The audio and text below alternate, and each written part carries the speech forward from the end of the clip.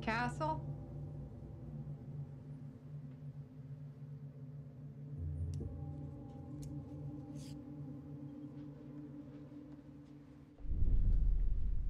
Hello, Detective.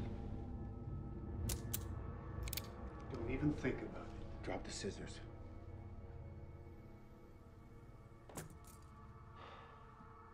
We had an agreement.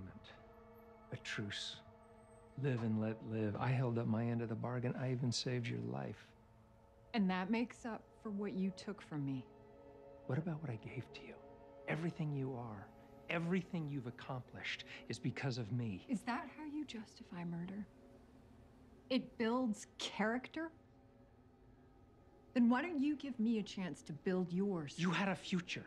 Why couldn't you just let this go and move on so I could do the same?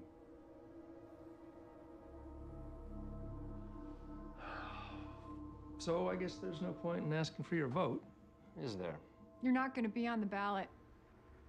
A presidential campaign financed by drug money with a trail of dead bodies, there's a hole big enough to bury all of that. I gotta tell you, part of me really admires you, your moral certitude, the way you fight for what you believe in, even knowing it's gonna destroy you. But the part of me that admires you is not the part that makes tough decisions. Fine. Then kill me. Do it. Pull the trigger. I have people for that. I don't want them. I want you. Do it. Now. Or don't you have the balls? And create physical evidence linking me to the crime scene. We both know I'm smarter than that.